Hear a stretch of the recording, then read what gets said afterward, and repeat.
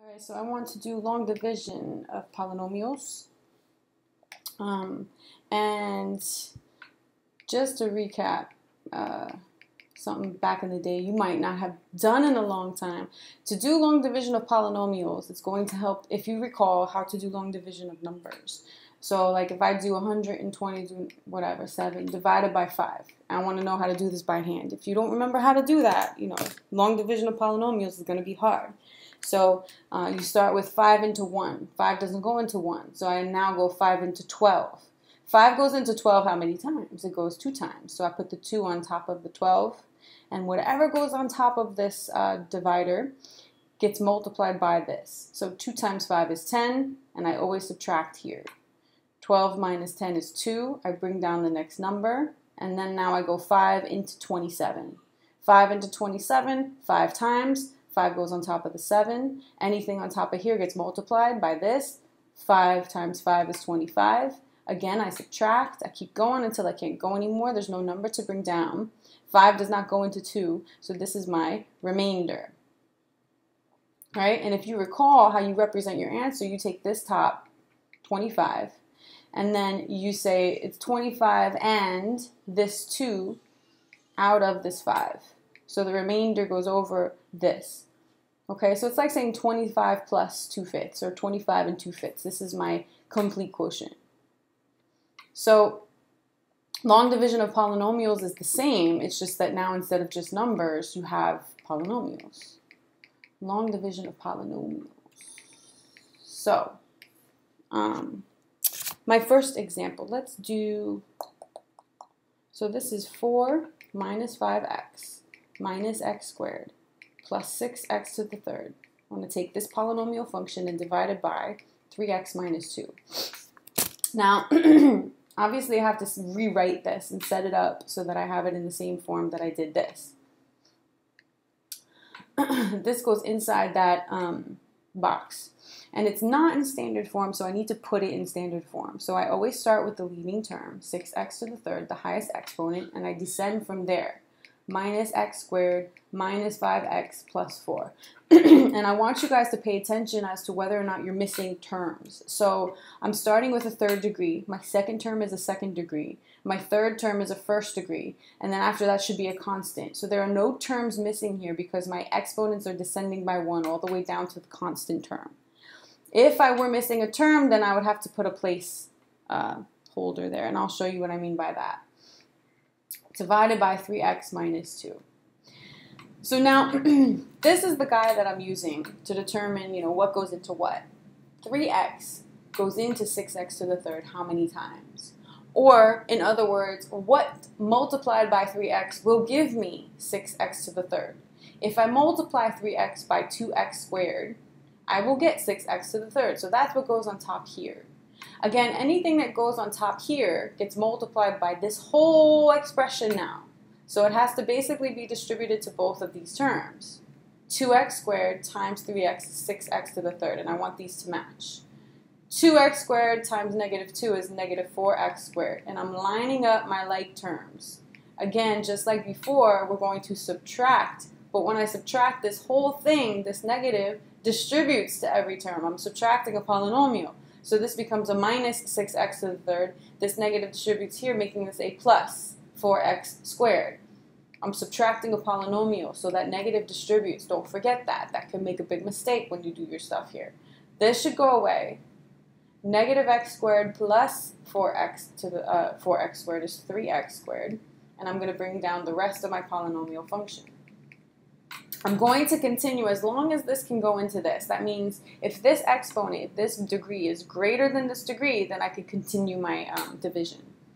3x into 3x squared. Well, what times 3x gives me 3x squared?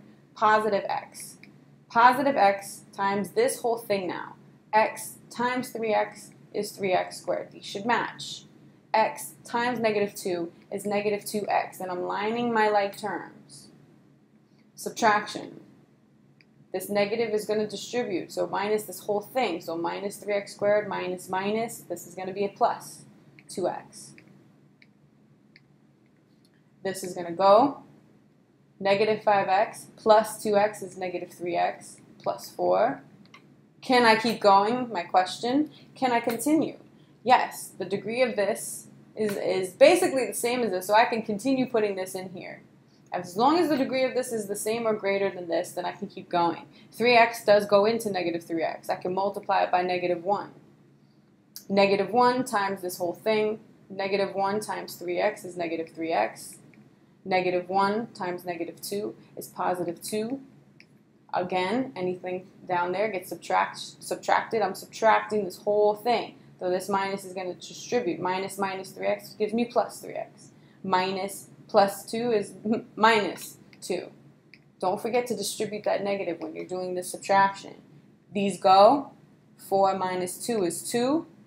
Can I continue?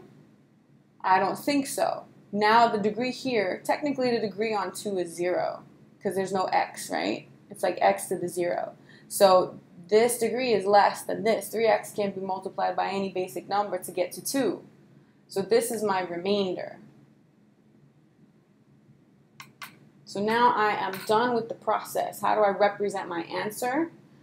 Take the top, 2x squared plus x minus 1 plus the remainder out of 3x minus 2. The same way we did with this guy. Take the top and then this remainder divided by this. Same thing that we do with polynomials. Take the top plus the remainder divided by this. And this is how I represent. This is how I represent my full quotient. Okay? Now obviously the remainder here is not 0. And that's very important to identify when the remainder is 0 and when it's not. This case, the remainder is not 0. That means that this is not a factor of this. And I'll talk more about factors later. But I want you to start thinking about what the remainder is now. Let's do this one. 2x to the 5th minus 8x to the 4th plus 2x to the 3rd plus x squared divided by 2x to the 3rd plus 1. This fraction bar is the same thing as saying division, divided by.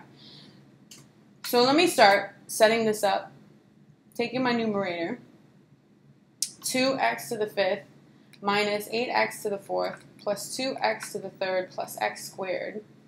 I am noticing that I am missing terms. I go from 5 to 4 to 3 to 2, but where's my 1? 0x is my whole placeholder and my constant term 0. Okay, so anytime I'm missing terms, I need placeholders. These are my placeholders. Divided by 2x to the 3rd plus 1. Okay, same thing, this we're going to use to go into these. Start by going 2x to the 3rd into 2x to the 5th. Or what times 2x to the 3rd will give me 2x to the 5th? Well, x squared. X squared times this whole polynomial. X squared times 2x to the 3rd is 2x to the 5th. X squared times 1 plus x squared. Now, x squared does not match this. X squared matches this. So I'm going to say plus x squared under here. Where it matches, it's like terms. I do not have a 4th degree when I multiply. I don't have a 3rd degree when I multiply. I have a 2nd degree. So this is like saying plus 0 if you want to say it like this. 0x to the 4th plus 0x to the 3rd if you want to put placeholders. Again, I'm subtracting, right? So this negative is distributing to everything. So minus 2x to the 5th, oh, minus 0, minus x squared.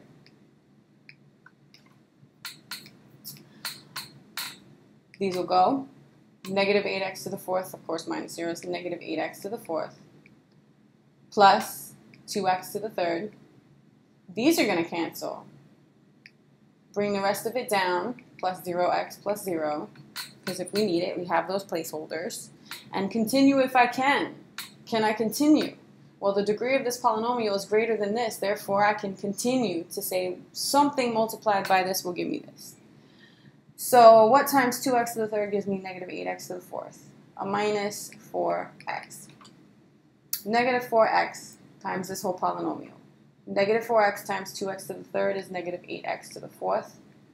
Negative 4x times 1 is negative 4x. That goes underneath its like term. right? I don't have a third degree from here when I multiply. So if I want, I could say plus 0x to the third to put that placeholder. If I want, both of these don't have an x squared, so I don't have to worry about that. If you want, you could put a placeholder for those too. Again, I'm going to subtract. So that negative is going to distribute everywhere here, so that's going to make this a plus. It's going to make this a minus. It's going to make this a plus. And let's subtract now. So these will go 2x to the third minus 0, whatever. 2x to the third. 0x plus 4x is plus 4x plus 0. Again, if I want to put that x squared term here, I could potentially put that placeholder if I need it, but I'm thinking ahead. It doesn't look like I'm going to need it. Can I keep going? Yes, I can. The degree of this is the same as the degree of this. I can multiply 2x to the third by positive 1 to get 2x to the third. So 1 goes up here, multiply by this whole polynomial, 2x to the third. 1 times 1 is positive 1. That goes over here under its like term, the constant. And I subtract. This negative distributes. This becomes a minus. If I want, I could put a plus 0x here for a placeholder and a minus here.